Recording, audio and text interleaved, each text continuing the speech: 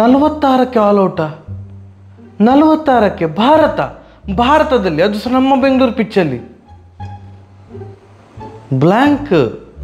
ನನಗೆ ನಿಜವಾಗಿ ಸಹ ವಿಡಿಯೋದಲ್ಲಿ ಎಂತ ಮಾತಾಡ್ಬೇಕಂತಲೇ ಗೊತ್ತಾಗ್ತಿಲ್ಲ. ಇದು ಒಂಥರ ಶಾಕಿಂಗ್. ನಮಸ್ಕಾರ ಎಲ್ಲರಿಗೆ, ಜನಾರ್ದನ್ ಸರ್ ಮಾತಾಡ್ತಾ ಇರೋದು. ಕುಶಲಕ್ಷೇಮ ಸೌಖ್ಯವೇ? ಹೇಗೆ ಕುಶಲಕ್ಷೇಮ ಸೌಖ್ಯ? ಅದು ಸಹ ನಮ್ಮ ಚಾನಲ್ಗೆ ಸ್ವಾಗತ.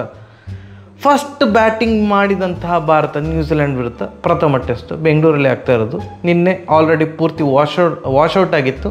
ಇವತ್ತು ಮಳೆ ಎಲ್ಲ ನಿಂತಿತ್ತು, ಮ್ಯಾಚ್ ಸ್ಟಾರ್ಟ್ ಆಯಿತು. 46 ರನ್ನಿಗೆ ಆಲ್ಔಟ್. ಎಂತ 10 ಓವರ್ ಮ್ಯಾಚೇ ಇದು? 46 ರನ್ ನೋಡಲಿಕ್ಕೆ ನನಗೆ ಎಂತ ಅರ್ಥ ಆಗಿಲ್ಲ. ಇದು ಡಿಸಾಸ್ಟರ್. ಈಗ ಭಾರತ ಆಸ್ಟ್ರೇಲಿಯಾ ವಿರುದ್ಧ ಬಾರ್ಡರ್ ಗವಾಸ್ಕರ್ ಟ್ರೋಫಿ ಆಸ್ಟ್ರೇಲಿಯಾದಲ್ಲಿ ಆಗ್ತಿದ್ದಾಗ 36 ರನ್ನಿಗೆ ಆಲ್ಔಟ್ ಆಗಿದ್ರು, ನೆನ್ಪುಂಟಲ್ಲ?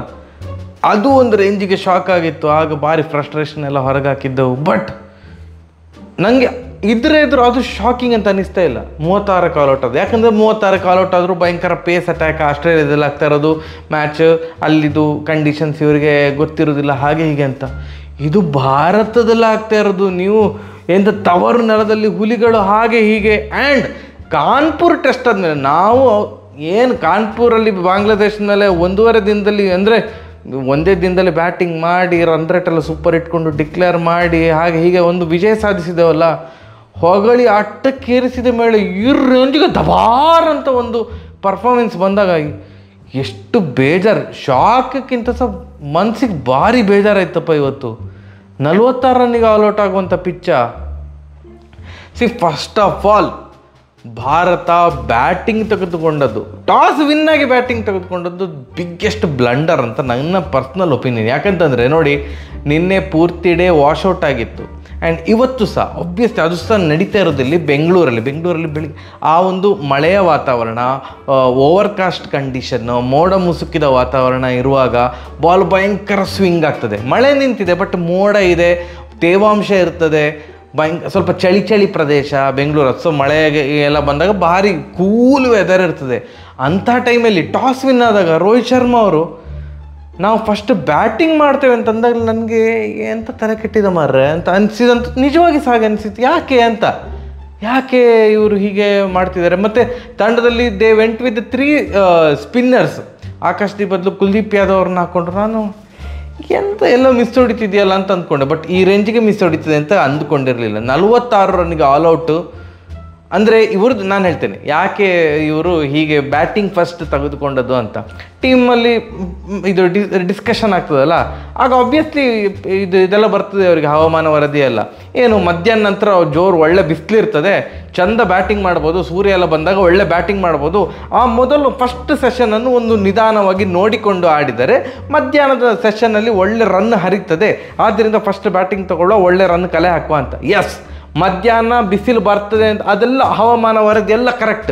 ಮಧ್ಯಾಹ್ನದ ತನಕ ಬ್ಯಾಟಿಂಗ್ ಮಾಡಿದರೆ ಮಧ್ಯಾಹ್ನದ ನಂತರ ಒಳ್ಳೆ ರನ್ ಬರ್ತದೆ. ಮಧ್ಯಾಹ್ನದ ಒಳಗಡೆ ಆಲ್ಔಟ್ ಆದರೆ ರನ್ ಯಾರಿಗೆ ಬರೋದು? ನ್ಯೂಜಿಲೆಂಡ್ ಅವರಿಗೆ. ಆದದ್ದು ಸಹ ಹಾಗೆ. ಫಸ್ಟ್ ಸೆಷನಲ್ಲಿ ಪೂರ್ತಿ ಡಾಮಾರ್ ಆಲ್ಔಟ್. ಓಕೆ, 9 ವಿಕೆಟ್ ಆಯಿತು, ಬಡವರು. ಮತ್ತು 46 ರನ್ನಿಗೆ ಆಲ್ಔಟ್ ಆದರು. ಅದಾದಮೇಲೆ ಬ್ಯಾಟಿಂಗ್ ಯಾವಾಗ ನ್ಯೂಜಿಲೆಂಡ್ ಸ್ಟಾರ್ಟ್ ಆಯ್ತಲ್ಲ, ಆವಾಗ ಮೋಡ ಎಲ್ಲ ಸರಿತ್ತು, ಒಳ್ಳೆ ಸೂರ್ಯ ಬಂದ. ನಾವು ಬ್ಯಾಟಿಂಗ್ ಮಾಡುವಾಗ ಸೂರ್ಯ ಇರಲಿಲ್ಲ, ಅವ್ರು ಬ್ಯಾಟಿಂಗ್ ಮಾಡುವಾಗ ಒಳ್ಳೆ ಬೆಳಕೆಲ್ಲ ಬಂತು. ಎಲ್ಲ ಒಂದು ಸ್ವಿಂಗ್, ಬಾಲ್ ಗಿರ ಎಲ್ಲ ಸ್ವಿಂಗ್ ಆಗ್ತಿತ್ತಲ್ಲ, ಎಂತ ಸೇರಲಿಲ್ಲ. ಪ್ಯೂರ್ ಬ್ಯಾಟಿಂಗ್ ಟ್ರ್ಯಾಕ್ ಆಯಿತು. ಆಲ್ರೆಡಿ 180 ರನ್ ಹೊಡೆಸಿಕೊಂಡಾಯಿತು ಭಾರತದವರು. 180 ರನ್ನಿಗೆ 3 ವಿಕೆಟ್ಗಳನ್ನು ಮಾತ್ರ ಕಳೆದುಕೊಂಡಿದ್ದಾರೆ ನ್ಯೂಜಿಲೆಂಡ್ ಅವರು. And 134 run already lead. So Bharat ತಂಡದಲ್ಲಿ ಆನ್ ದಿ ಅದರ್ ಹ್ಯಾಂಡ್ 5 ಜನ 0. ಫಸ್ಟ್ ಬ್ಯಾಟಿಂಗ್ ನಮ್ಮದು ಪೇರ್ ಜೈಸ್ವಾಲ್ ಮತ್ತು ರೋಹಿತ್ ಶರ್ಮಾ ಅವರು ಬಂದರು. ರೋಹಿತ್ ಶರ್ಮಾ ಅವರು ಆ ಶಾಟ್ ಹೊಡೆದ ಔಟ್ ಆದಾಗ, ಬೋಲ್ಡ್ ಆದಾಗ ನನಗೆ ಯಾಕೆ ಅಂದರೆ ಎವ್ರಿ ಟೈಮ್ ಇಂಟೆಂಟ್ ಬೇಡ. S, you are a intent master, ಎಲ್ಲ ಸೂಪರ್. ಬಟ್ ಎವ್ರಿ ಟೈಮ್ ಯಾಕೆ? ಅದು ಪಿಚ್ ಆಗಿದೆ. ಇವರು ಮುಂದ್ಗಡೆ ಬಂದು ಮಿಡಾನಿನ ತಲೆಯ ಮೇಲೆ ಒಂದು ಹೊಡಿಲಿಕ್ಕೆ ಟ್ರೈ ಮಾಡಿ, ಅದು ಬಾಲ್ ಮತ್ತು ಬ್ಯಾಟಿಗೆ ಅಜಗಜಾಂತರ ವ್ಯತ್ಯಾಸ ಇತ್ತು. ಡಮಾರ್ ಅಂತ ಹೋಗಿ ವಿಕೆಟಿಗೆ ತಾಗಿತ್ತು, ಬೋಲ್ಡ್ ಆದರು. ಅದಾದಮೇಲೆ 1 ಡೌನ್ ಬಂದದ್ದು ಇವತ್ತು ಕೊಹ್ಲಿ ಅವರು. ಯೂಶ್ವಲಿ ಅವರು 2 ಡೌನ್ ಬರ್ತಾರೆ, 1 ಡೌನ್ ಬರೋದಿಲ್ಲ. ಗಿಲ್ ಅವರು ಇರಲಿಲ್ಲ. ಗಿಲ್ ಬದಲು ಸರ್ಫರಾಜ್ ಖಾನ್ ಅವ್ರನ್ನ ಒಳಗಡೆ ತಗೊಂಡಿದ್ರು. ಗಿಲ್ ಅವರಿಗೆ ಏನೋ ಕುತ್ತಿಗೆ ನೋವಂತೆ. ಅವ್ರು ಅಂದ್ಕೊಳ್ತಾ ಇರ್ಬೋದು, ಅಮ್ಮ ದೇಹ ಒಳ್ಳೇದಾಯ್ತು ಮಾರೆ ಪ್ಲೇಯಿಂಗ್ 11ನಲ್ಲಿ ಇವತ್ತು ಇಲ್ಲದಿದ್ದದ್ದು ಅಂತ. ಕೊಹ್ಲಿ ಅವರು 1 ಡೌನ್ ಬಂದರು, 0. ತವರು ನೆಲ ಅವರದು ಡೆಲ್ಲಿ, ಬಟ್ ಸ್ಟಿಲ್ ನಮ್ಮ ಒಂದು ದತ್ತುಪುತ್ರ ಅಲ್ಲ ಬೆಂಗಳೂರಿದು, ತವರು ನೆಲದಲ್ಲಿ ಅವರು 0 ಸುತ್ತಿದ್ರು. ಎಂಥ ಫೀಲ್ಡ್ ಪ್ಲೇಸ್ಮೆಂಟ್, ಮತ್ತು ಫೀಲ್ಡ್ ಪ್ಲೇಸ್ಮೆಂಟಿಗೆ ತಕ್ಕದಾಗಿರುವಂತಹ ಬೌಲಿಂಗ್ ಇವತ್ತು ನ್ಯೂಜಿಲೆಂಡ್ ಅವರಿದಾಗಿತ್ತು. ಲೆಗ್ ಸ್ಲಿಪ್ ಇಟ್ಟಿದ್ರು. ಸೊ ಸ್ವಲ್ಪ body line bouncer, not extreme bouncer, hook ಮಾಡುವಷ್ಟು ಬೌನ್ಸ್ ಅಲ್ಲ, ಡಿಫೆಂಡ್ ಮಾಡುವಷ್ಟು ಬೌನ್ಸರನ್ನು ಬೌಲರ್ ಎಸೆದ್ರು. ಆ್ಯಂಡ್ ಅದು ಸ್ವಲ್ಪ ಲೆಗ್ ಸೈಡ್ ಇತ್ತು. ಸೊ ಅವಾಗ ಏನು ಮಾಡ್ತಾರೆ, ಗ್ಲ್ಯಾನ್ಸ್ ಮಾಡಲಿಕ್ಕೆ ಹೋಗಿ ಎಂತ ಎಡವಟ್ಟಾಗಿ ಲೆಗ್ ಸ್ಲಿಪ್ ಹತ್ರ ಹೋಯ್ತು. Super catch, seriously amazing catch. ಇವತ್ತೊಂದು ನ್ಯೂಜಿಲೆಂಡ್ ಅವ್ರದ್ದು ಫೀಲ್ಡಿಂಗ್ ಹ್ಯಾಟ್ಸ್ ಆಫ್. ಏನು ಇಂಟೆನ್ಸಿಟಿ ಮಾರೆ, ಬೌಲಿಂಗಲ್ಲಿ ಮಾತ್ರ ಅಲ್ಲ, ಈವನ್ ಫೀಲ್ಡಿಂಗಲ್ಲಿ ಸಹ ಸಿಕ್ಕಾಪಟ್ಟೆ ಇಂಟೆನ್ಸ್ ಫೀಲ್ಡಿಂಗ್ ಇತ್ತು ನ್ಯೂಜಿಲೆಂಡ್ ಅವರದ್ದು. ನಮ್ಮ ಕೊಹ್ಲಿ ಅವರು ಡಕ್ಔಟ್ ಆದರು. ಅದಾದಮೇಲೆ ನಾವು ರಾಹುಲ್ ಅವರು ಬರ್ತಾರೆ ಅಂತ ಅಂದ್ಕೊಳೋದು, ಇಲ್ಲ ತಡಿಯಬೇಕು ಅಂತ ಸರ್ಫರಾಜ್ ಖಾನ್ ಅವರು ಬಂದರು.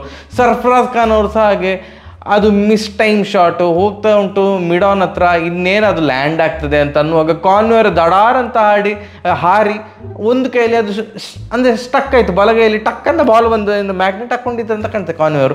ಅದೊಂದು ಬ್ರಿಲಿಯಂಟ್ ಕ್ಯಾಚ್.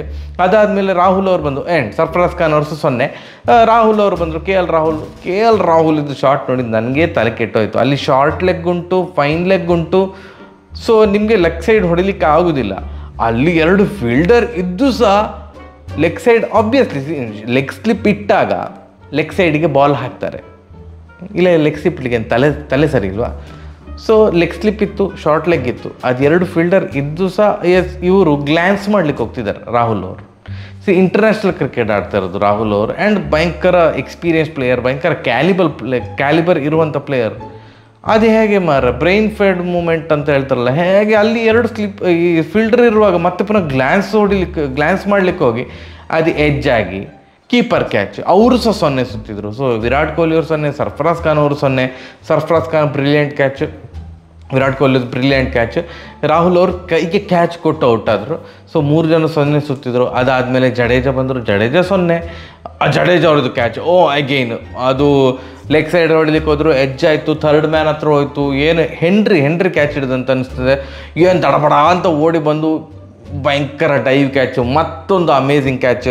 ಮತ್ತು ಅಶ್ವಿನ್ ಅವರು ಡಕ್ಔಟು. ಎಲ್ಲ ಬರ್ತಾರೆ, ಸತತ 5 ಜನ ಬಂದವರೆಲ್ಲ ಡಕ್ಔಟ್ ಆಗಿ ಹೋದ್ರು ಮಾರ್ರೆ.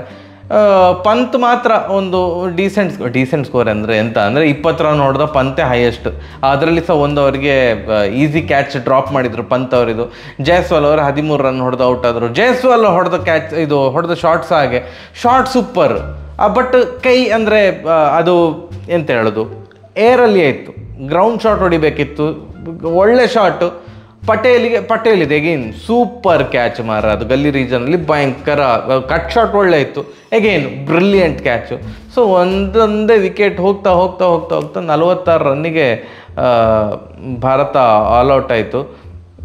ಎಂತ ಹೇಳೋದು, ಇದು ಜಡೇಜಾ ಅವ್ರದ್ದು ಕ್ಯಾಚ್ ಅಲ್ಲ, ಹೆನ್ರಿ ಹಿಡಿದೋದು, ಬುಮ್ರಾ ಅವ್ರದ್ದು ಕ್ಯಾಚ್.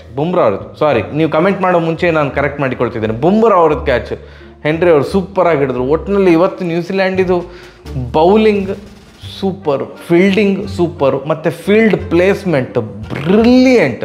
ನನಗೆ ಅನಿಸು ನಾವು ಓವರ್ ಕಾನ್ಫಿಡೆಂಟ್ ಅದು ಇದು ಅನ್ನೋದಕ್ಕಿಂತ ನಾನು ತುಂಬ ಟೀಕಾ ಪ್ರಹಾರ ಮಾಡುವ ಮೊದಲು ನಾನು ಏನು ಹೇಳಲಿಕ್ಕೆ ಇಷ್ಟಪಡ್ತೇನೆ ಅಂದರೆ, ನಾವು WTC ಫೈನಲ್ಲಿ ಆಡಬೇಕು. ಭಾರತ WTC ಫೈನಲ್ಲಿ ಆಡಲಿಕ್ಕೆ 5 ಮ್ಯಾಚ್ ಗೆದ್ದರೆ ಸಾಕು. ಅದರಲ್ಲಿ 3-0 ನ್ಯೂಜಿಲೆಂಡ್ ಮೇಲೆ ವಿನ್ ಆಗ್ತಾರೆ. ಮತ್ತು ಆಸ್ಟ್ರೇಲಿಯಾದ ಮೇಲೆ 5 ಮ್ಯಾಚಲ್ಲಿ 2 ಮ್ಯಾಚ್ ಗೆದ್ದರೆ ಸಾಕು. ಅಂದರೆ ನಾವು ಎಲ್ಲರೂ ಸಹ ಅಭಿಮಾನಿಗಳು ಕೂಡ ನಾವೆಲ್ಲ ಏನು ಅಂದ್ಕೊಂಡಿದ್ದೇವೆ ಅಂತಂದರೆ, ನ್ಯೂಜಿಲ್ಯಾಂಡ್ ಮೇಲೆ 3-0 ಮಾರ್ರೆ, ಅದು ಆರಾಮ್ಸೆ ನಾವು ಕ್ಲೀನ್ ಸ್ವೀಪ್ ಮಾಡ್ತೇವೆ. ನಾವು over confident ಆಗಿದ್ದೆವು. ನಮ್ಮಿಂದಾಗಿ may be team India ಕೂಡ ಓವರ್ ಕಾನ್ಫಿಡೆಂಟ್ ಆಯಿತು ಅಂತ ನಂಗೆ ಅನ್ನಿಸ್ತಾ ಇರೋದು.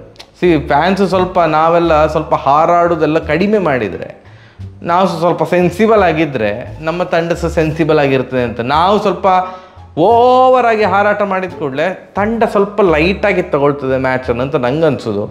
ಈ ಥರದ್ದು ಇನ್ಸ್ಟೆನ್ಸ್ ಬರ್ತದೆ. But 46 run not ಆಕ್ಸೆಪ್ಟೇಬಲ್ any day any time. ಅದು ಸಹ ನೀವು ಹೋಮ್ ಕಂಡೀಷನಲ್ಲಿ ಆಡುವಾಗ 46 ರನ್ನಿಗೆ ಆಲ್ಔಟ್ ಆಗ್ತೀರಿ ಅಂತಂದರೆ, ಒಂದು ಪಿಚ್ಚನ್ನು ಕರೆಕ್ಟಾಗಿ ಅನಲೈಸ್ ಮಾಡಲಿಲ್ಲ.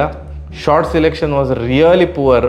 ಟಾಸ್ ವಿನ್ನಾಗಿ ಬ್ಯಾಟಿಂಗ್ ತೊಗೊಂಡದ್ದು ನನಗೆ ವಾವ್ ಅಂತ ಅನ್ನಿಸ್ಲಿಲ್ಲ. ಶಾರ್ಟ್ ಸೆಲೆಕ್ಷನ್ ಪುವರ್ ಇತ್ತು. ಆ್ಯಂಡ್ ಇನ್ನೊಂದು ಕೆಲವೊಂದು ಕ್ಯಾಚ್ ಎಲ್ಲ ಕೈಗೆ ಕೊಟ್ಟು ಕ್ಯಾಚ್ ಔಟ್ ಆಗ್ತಿದ್ದು ತುಂಬ ಬೇಸರದ ಸಂಗತಿ. ಆ್ಯಂಡ್ ಅಲ್ಲಿ ಕಾನ್ವೆ ನೋಡಿದರೆ ಅವ್ರು ಒಬ್ಬರೇ 91 ರನ್ ಹೊಡೆದ್ರು ಮಾರೆ. 46 × 2 ಎಷ್ಟಾಗ್ತದೆ? 92.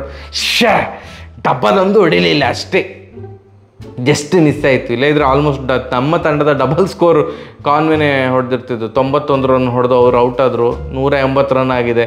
ಡ್ಯಾರಲ್ ಮಿಶೆಲ್ ಮತ್ತು ನಮ್ಮ ರಚಿನ್ ರವೀಂದ್ರ ಅವರು ಆಡ್ತಾ ಇದ್ದಾರೆ. ನಾಳೆ ಲೀಡನ್ನು ಎಷ್ಟು ವಿಸ್ತರಿಸ್ತಾರೆ ಅಂತ ಗೊತ್ತಿಲ್ಲ. ಭಾರತ ಸ್ಟಿಲ್ ಏನೋ ಒಂದು ಟ್ರೈ ಮಾಡ್ಬೋದು ಅಂತಂದರೆ, ದಯಮಾಡಿ ಜೋರು ಮಳೆ ಬರಲಿ, ಮ್ಯಾಚ್ ಆಗೋದೇ ಬೇಡ, ಡ್ರಾ ಆಗಲಿ ಅಂತ ಬೇಡ್ಕೊಳ್ಬೋದು. ಇಲ್ಲಿಂದ ಮ್ಯಾಚ್ ವಿನ್ ಆಗಲಿಕ್ಕೆ ಆಗೋದು ಭಾರಿ ಕಷ್ಟ. ಅಂಟಿಲ್ ಆ್ಯಂಡ್ ಅನ್ಲೆಸ್ ನಮ್ಮ ರೋಹಿತ್ ಶರ್ಮಾ, ಜೈಸ್ವಾಲ್ ಅವರೆಲ್ಲ ಡಬಲ್ 100 ಹೊಡೆದ್ರೆ ಸೆಕೆಂಡ್ ಇನ್ನಿಂಗ್ಸಲ್ಲಿ ಯಾವಾಗೆಲ್ಲ ಆಗ್ಬೋದು. 10 ಮೊತ್ತ ಪೇರಿಸಿ ಮತ್ತು ದೊಡ್ಡ ಟಾರ್ಗೆಟ್ ಫಿಕ್ಸ್ ಮಾಡಿ ನ್ಯೂಜಿಲೆಂಡನ್ನು ಆಲ್ ಔಟ್ ಮಾಡಲಿಕ್ಕೆ ಟ್ರೈ ಮಾಡ್ಬೋದು. ಬಟ್ ಲೀಡ್ ಎಷ್ಟು ತೊಗೊಳ್ತಿದೆ ನ್ಯೂಜಿಲೆಂಡ್ ಅಂತ ಕಾದು ನೋಡಬೇಕು. ಭಾರತ ವಿನ್ ಆಗಬೇಕು ಅಂತಿದ್ರೆ ನಾಳೆ ಫಸ್ಟ್ ಸೆಷನ್ನಲ್ಲೇ ನ್ಯೂಜಿಲೆಂಡನ್ನು ಆಲ್ ಔಟ್ ಮಾಡಿ ಸಿಕ್ಕಾಪಟ್ಟೆ ಸೆನ್ಸಿಬಲ್ ಕ್ರಿಕೆಟ್ ಆಡಬೇಕು ಸೆಕೆಂಡ್ ಇನ್ನಿಂಗ್ಸಲ್ಲಿ. ಇಲ್ಲ ಇದ್ರೆ ವಿ ಆರ್ ಡೂಮ್ಡ್. ನಿಮ್ಗೆ ಅಂತ ಅನ್ನಿಸ್ತೆ ಅಂತ ಕಮೆಂಟ್ ಸೆಕ್ಷನ್ ತಿಳಿಸಿ. ಬಟ್ ಆಸ್ಟ್ರೇಲಿಯಾದ ವಿರುದ್ಧ 36 ರನ್ಗೆ ಆಲ್ ಔಟ್ ಆಗಿದ್ದಕ್ಕಿಂತ ಸಹ shocking, literally shocking performance. This is not ಆಕ್ಸೆಪ್ಟೇಬಲ್. ಎಂತ ಅನ್ನಿಸ್ತೆ ಅಂತ ಕಮೆಂಟ್ ಸೆಕ್ಷನ್ ತಿಳಿಸಿ. ನಮಸ್ಕಾರ.